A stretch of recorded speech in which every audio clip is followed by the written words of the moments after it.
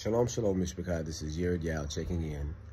I wanted to do a video on one of my teachers that I had from a institution that is not a religious institution, one of the institutions that I went to get my associate's degree before I went to the university, or before I went to the religious university. And so this story is about teachers who are secretly satanic. So I had a teacher that was secretly a devil worshiper, right? No way around it. It wasn't like an assumption or, anything like that. Okay, well, he must be a devil worshiper. No, he was a devil worshiper. And he got caught, doing some witchcraft to the classroom. So let me explain. So this teacher, and I'm not going to name the teacher, but he taught a class called Psychology of Religion. And you guys, he tricked me because I thought the class was Psychology and Religion, that it was going to go into the history of psychology and how it, played with religion and, how it affected religion and how religion affected psychology. Thought it was going to be more on those lines. So I said, okay, well, this could be interesting. And in this, secular university that I was in, there weren't a lot of classes that, just were religious classes. There was one class that was early Christian thought, so I took that one. There was another class, Psychology of Religion. I took that one. And then I believe the only other religious class that they were giving, and this is why I only spent one semester there, the only religious class that they were giving, the only other one was Satanism. And so if you can imagine these three religious classes, early Christian thought, psychology of religion, and Satanism, they weren't taught by the same teachers. They were taught by different teachers. But yeah, this is the way that the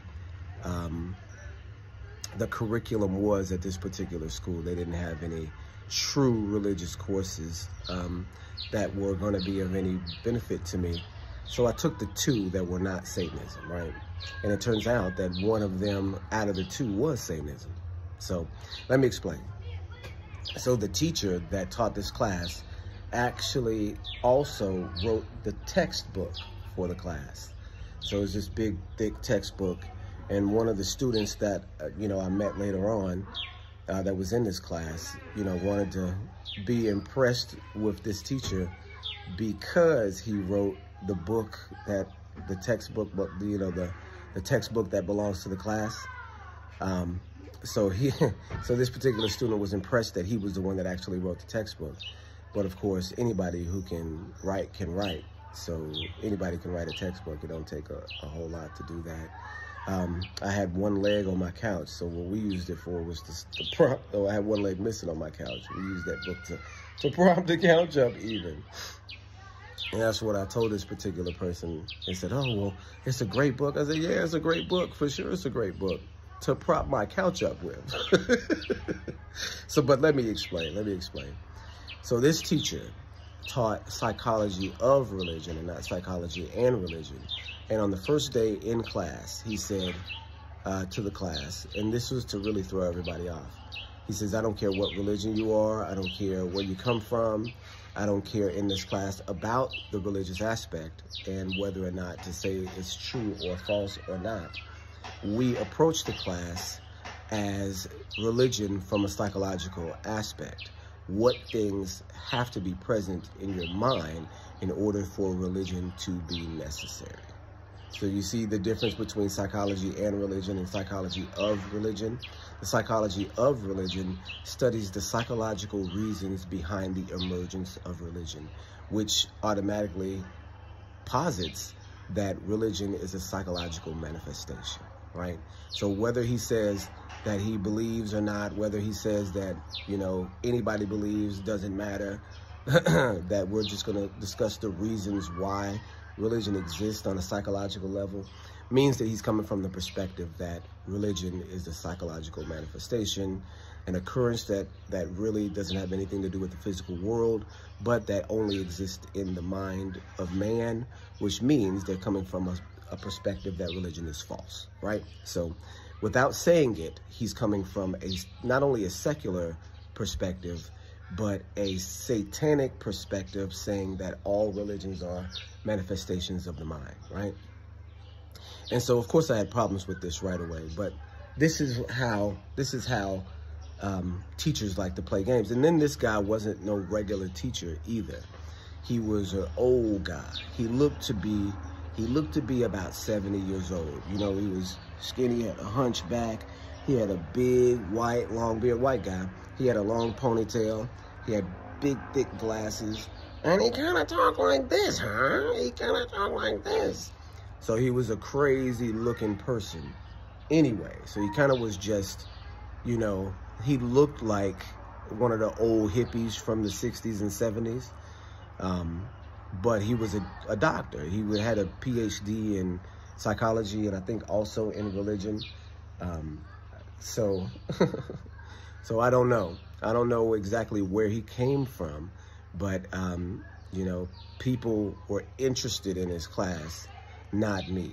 Once I figured out what it was all about, you know, I quickly was, you know, adversarial to him in the classroom, and not in a disrespectful way, but in a real way.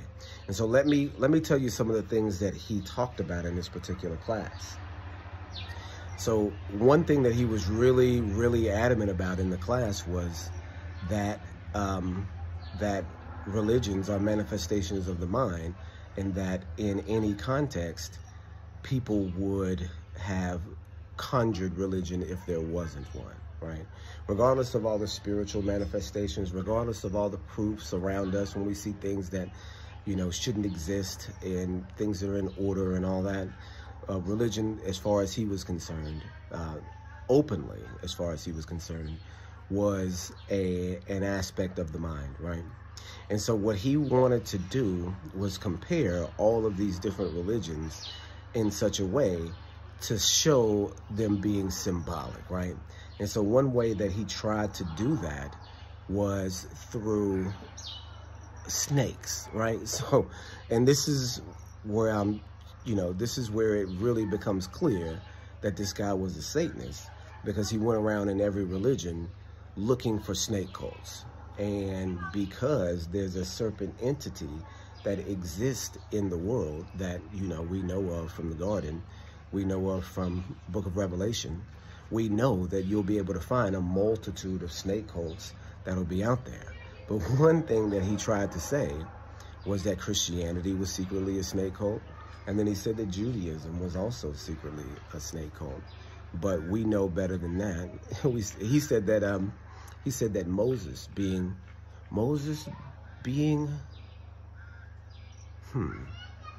we got some new kids out here. We're going to have to show them their boundaries. Moses being when they lifted up to the serpent in the wilderness and looked at the serpent in the wilderness in order to keep the snakes off of him, he's saying that was initiation into a snake cult. And of course, me raising my hand, I'm sorry. We understand that that was symbolic, not from being in a snake cult, but from being in Egypt.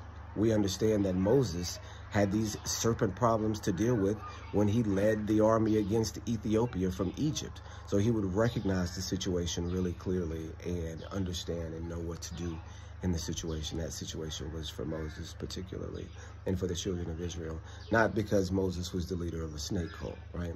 But this is what he tried to say. And of course, I automatically had problems with that. And, you know, not only did he say that there was a snake cult and associated with, you know, devil worship, but he also neglected to say that there are snake entities or dragon entities that work for the Father, right? Isaiah.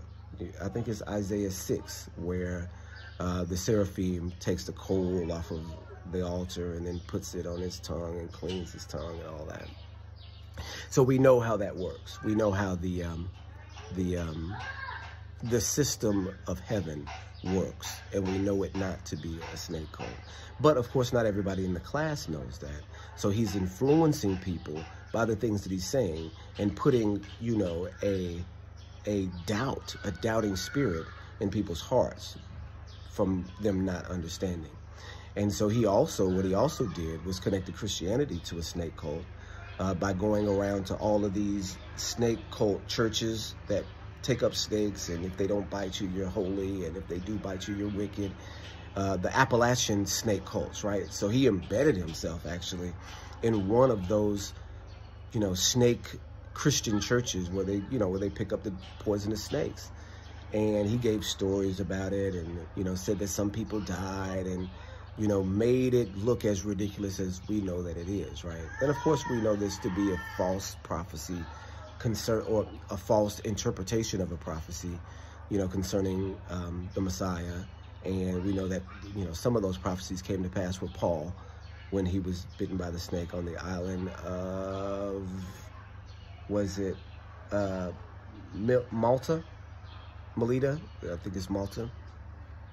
So we know that, but his main focus was connecting these different snake cults and showing the ridiculousness of them, and then by doing that, also showing the ridiculousness of all religion, because they're associated with these snake cults, right? And so what ended up happening in class, and this is how we noticed that he was, sorry, I got bumps on my face. This is how we recognized that this particular teacher was a satanic teacher, right? Secretly satanic. And this is me that recognized it, because clearly these are signs that we look for. These are signs that we watch for in society, that or in the classroom or with teachers, to prove what they're really into and what they're really doing, what their problems are, and what their secret worship style is. And so we've been talking about snakes and talking about snake cults, and I've been kind of pointing out here and there the flaws with his psychological reasoning. And then I look up, and then I look on his finger, and he's got a cobra ring on his finger. He's got a snake ring on his, I think, on his ring finger, right? He's got a snake ring on his ring finger. And so with him having the, talking about these snake cults, talking about Moses being some sort of snake leader, talking about these Christian snake cults, but then you have a snake ring on your finger, what's that signify? If you're so familiar with these serpent cults, then you must also be a part of a certain cult, serpent cult yourself, right? And so I noticed the ring on his finger, and I didn't say anything about it at first, right? So I noticed it, and then kept it to myself. Until I could bring it out. And so he's talking, and, I'm countering a lot of the things that he's saying in class, so much so that he had to say, wait to the end of the class before you ask questions. I need to get this out. Well, I'm not trying to have him wait to get out all these different lies. Now I'm in this class that I recognize as a satanic class. So I've, got to be respectful still, but I've got to combat the concepts that he's saying in the hearts of the people that are all around. And it's so much so that, some of the Christians that were in there that didn't understand what was going on would come to me and say, hey, I appreciate the things that you're doing and saying, because I feel like I've got to guard my heart in this class, from all of these doctrines. And this is what the class was designed to do, right? There was even a figure that he gave in the class about college itself, that 70% of the people that go to college, lose their religion. After they graduate from college, 70% of people do not return to church. So what it appears to be is that college, in many aspects, is an atheism machine to get you out of the concept of religion and the concept of doing things religiously, especially going to church and worshiping, right? And so I noticed the snake ring on his finger, and I wait, because I don't want to necessarily bust him out in front of the whole class, but I'm definitely trying to ask him about it. And so, we get into a joust at the end of class, and people are up and milling around, and like not a real joust, but like a verbal joust. And I said, well, you're wrong about Moses being the leader of a snake cult. You're just trying to really play these people out. It's you that's got the snake ring on your finger. And again, y'all, when we've talked about people snapping their heads on this channel, snapping your head. They're not Israelites. Snapping your head. Ah, well, that makes sense. You've done a bad thing. This older white man snapped his head and said, and looked at me like this. Like I wasn't supposed to see the ring. Like I wasn't supposed to notice it, right? I said, you the one with the snake ring on. And he went. And he was like, you noticed that? I said, I sure did. I noticed that you got a snake ring and you're waving it all in front of the classroom. What, you trying to put a spell on us? And he was like, ha, ha, ha, yeah. And he didn't like admit to doing that, but he was like, like he had been caught doing something. I said, you're the one with the snake ring on. You talking about all these other people in the snake cult. You're the one with the snake ring on. And he just snapped and looked at me and said, ha, ha, ha, ha. So you noticed that, huh? I said, yeah, I sure did. And so I waited for him after class. And as he's coming out, me and the guys, a couple of the other guys that, are cognizant of what's going on in this class are talking, right? And so he comes out of the class and he looks at me and, I'm still dressed in the Eastern garment. I've dressed my entire college career in Eastern attire. So people know what time I'm on already. And so he comes up and he looks at me and is like, I said, yeah, there you go, Mr. Snake Charmer right there. And he said, you're the one that noticed it. Like me noticing it and knowing what it represents makes me a part of whatever it is that he's doing with it, right? So in the conversation that we had after class, I said, you're the one wearing it. What does it have to do with me, what you're doing, that I noticed it, you're wearing it? He said, well, you noticed it though. Like, I'm not educated in spiritual matters, right? We're supposed to know the devices of the devil. We know Solomon, or we have, legends that Solomon had a ring that would be able to control demons after he, left the worship of Yah and went to the worship of all the abominations of the Gentiles from his wives. We know, or we don't know for a fact, but we have legends in Jewish history that Solomon had a ring that could control spirits, right? And so we know that that concept exists in the pagan world. And for him to be wearing it and, downplaying biblical culture, saying that it's a snake religion, but he's a member of a snake society, means that he's really, really, really out to deceive people and was trying to somehow brainwash the class with the ring, right? And I just caught it. Because when he was caught, he began to act guilty. He began to act as if he was caught doing something. And so we do have to assume what it was that he was doing with the snake ring and why he's waving it over people and, talking all this snake cult stuff. And the assumption is that he's trying to instill in people some sort of satanic understanding and using magical means and psychological means and wordplay and false references, false equivalencies in order to do that. And so all of these things working together, they call that practical magic, right? And this is what these Satanists do when they're trying to deceive a large group of people. They use every tool in their repertoire, hand signs and black magic and rings and spells and music and mistranslating, interpreting the Bible, all of these different tools that they use to try to brainwash people into religion outside of true religion, right? And so we saw that.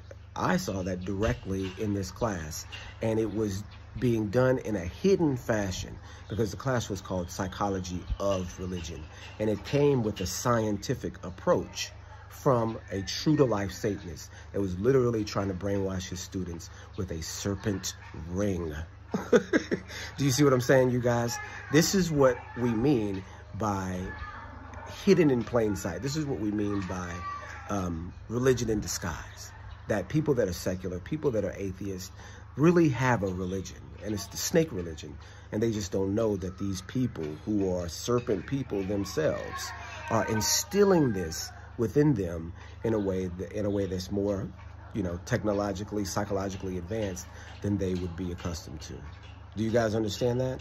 So this particular teacher, again, just to recap a little bit, was a Satanist and worshipped in a snake cult and possibly the leader of a snake cult, because he had that ring on his finger and was trying to brainwash the class, but was at the same time preaching against biblical philosophy, preaching against biblical understanding, and you know, doing it in such a way as to seem scholarly. Do you see what I'm saying? Which is another big deception, because in secret they are worshiping spirits. Do you see what I'm saying? They're in public, they're saying that spirits don't exist. They're figments of the imagination, but he's got that serpent ring on. So in secret, he's worshiping these these serpent spirits. But, you know, praise Yah for the ability of discernment. And you hear what's going on out here, though. Praise Yah for the ability of discernment. Praise Yah to be able to see through all that mess and to be able to expose it, point it out, as we are called to do. So, guys, this has been story number, is it 7 or 6? One of those. And this was the secret Satanist teacher. Oh, and there's one other thing. This teacher, what he was doing was successful to a lot of different people, because after I left that particular class and I started working at Amazon, remember I told you guys I worked at Amazon, and I met a bunch of different religious people, and we would always have religious conversations, you know, in between picking and doing the things for the job. I met this girl that worked with me there at Amazon, and lots of stuff going on out here. And so this girl said, oh, I'm taking this class, and it's called Psychology of Religion. I said, well, be careful in that class, because the teacher is a Satanist, and he is out to pull people away from religion. And this is the way that works and happens. And she said, okay, yeah, so I'll make sure I'll guard myself. I talked to her again 2 months later, and she is now the apprentice of the class. And now she is not believing in the same things that she once believed in when we first started having conversations about spirituality way back before she started a class, or as she was starting a class. So you guys, even if, you know, I'm in the class and I'm pointing these things out to people, that's one semester at one point in time. Imagine people without understanding being in the class and just absorbing all the information, and it having such an effect on people that it pulls them right out of their religion. This is what academia really is. If you're sending your children to college, you're sending your children to secular schools, this is what they're going to be teaching you. This is what they're going to be infused with, this concept of anti-religion, this concept of psychology, to pull you away from what you believe in, even though the people that are teaching these things sometimes are themselves in the cult that they're preaching against, right? Or that they're teaching against. All right, does that make sense, you guys? Watch out. All right, shalom, shalom. Shabbat shalom.